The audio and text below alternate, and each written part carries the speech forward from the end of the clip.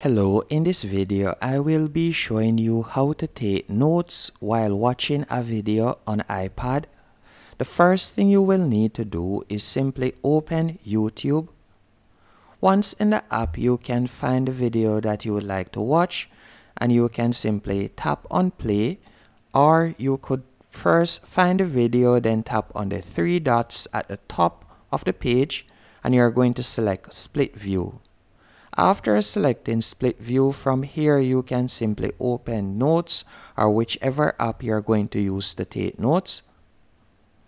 Then you can see right here this screen is split, and now you'll be able to tap on the notes icon, and from here you could simply tap on a pencil to take notes, and you can also tap on play on the YouTube video in the second screen, and now you'll be able to take notes while watching a video. And that's it. It is as easy as that. And once you want to close one of the pages, all you have to do is tap on the three dots above the page that you would like to close, and you'll simply tap on close, and that's it. Hope you found this video helpful and informative. If you did, be sure to hit the like button and subscribe.